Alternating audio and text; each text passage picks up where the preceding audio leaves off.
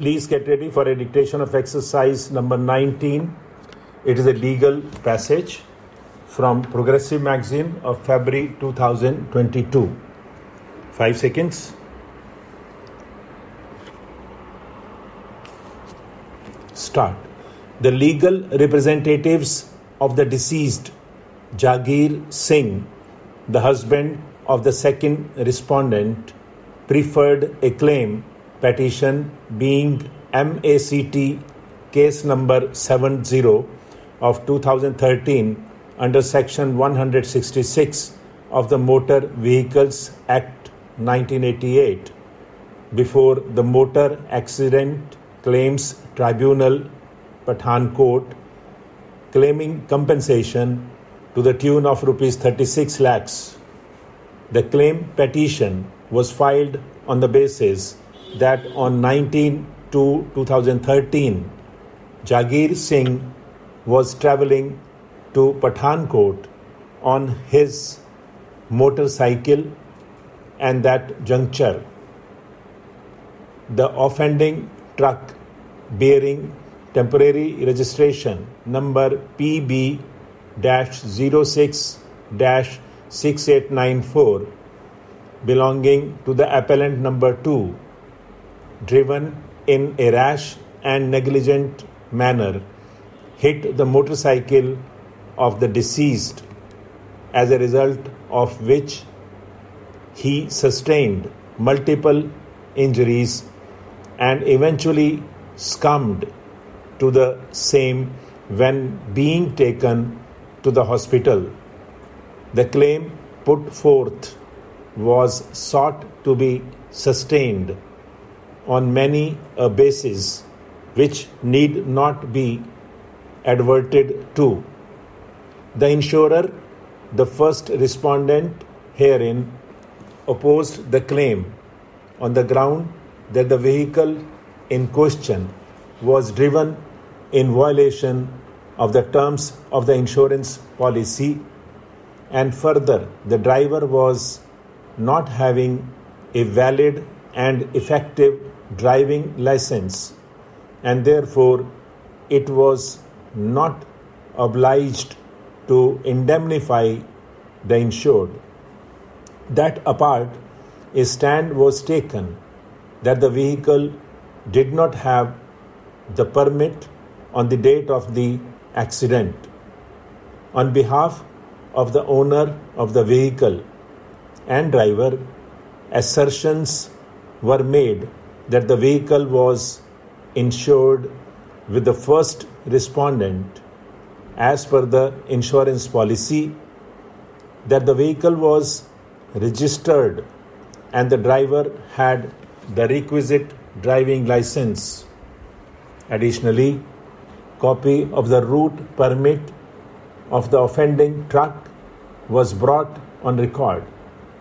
The tribunal noted that the vehicle was purchased in September 2012 and insured on 20th December 2012. It was registered on 26th February 2013.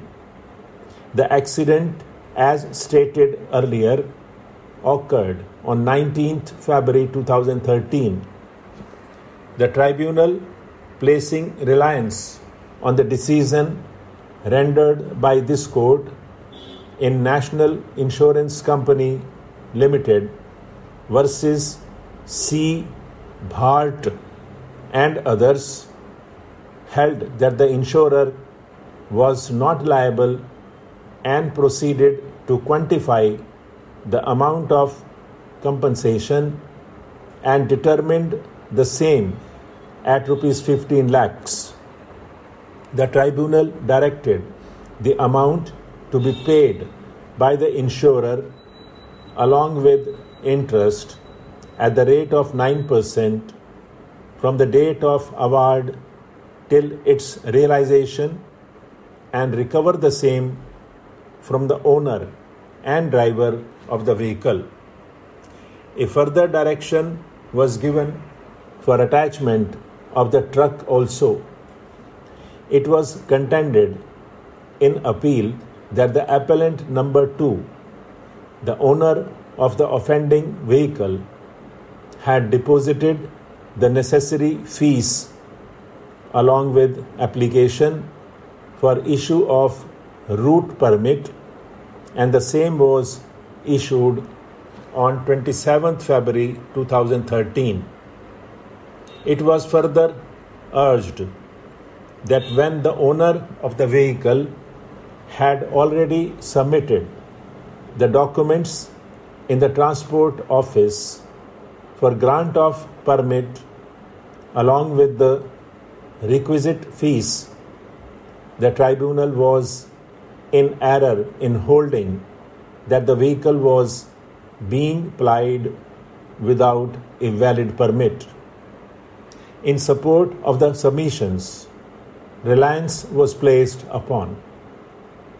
The High Court scrutinized Annexure A1, which was filed to justify the stand that the application for issue of the route permit was made to the competent authority, and on a scrutiny of the same came to hold that the owner had not been able to establish that he had submitted the application for issue of permit before the accident. Referring to Section 66 of the Act and placing reliance on C. Bharat case, the High Court opined that even assuming that the owner had already applied for grant of the permit before the accident, the same would not entitle the owner to ply the vehicle. It is worthy to note that the learned single judge distinguished the decisions cited before him and resultantly confirmed the award of the tribunal.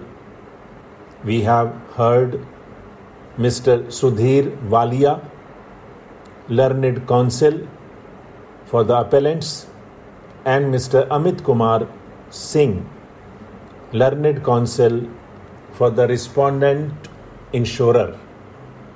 The conclusions recorded by the tribunal and further confirmed by the High Court clearly show that the accident occurred on 19th February 2013 and the competent authority issued the permit. In this regard, sections of the Act that define motor vehicle or vehicle and permit are motor vehicle or vehicle means any mechanically propelled vehicle adapted for use upon roads, whether the power of propulsion is transmitted thereto from an external or internal source and includes a chassis to which a body has not been attached and a trailer, but does not include a vehicle running upon fixed rails or a vehicle of a special type adapted for use only in a factory or in any other enclosed premises, or a vehicle having less than 4 wheels fitted with engine capacity of not exceeding 25 cubic centimeters, and permit means a permit issued by a state or regional transport authority or an authority prescribed in this behalf under this Act, authorizing the use of a motor vehicle as a transport vehicle. On a perusal of both the definitions, it is quite clear that a permit has to be issued by the competent authority. Stop.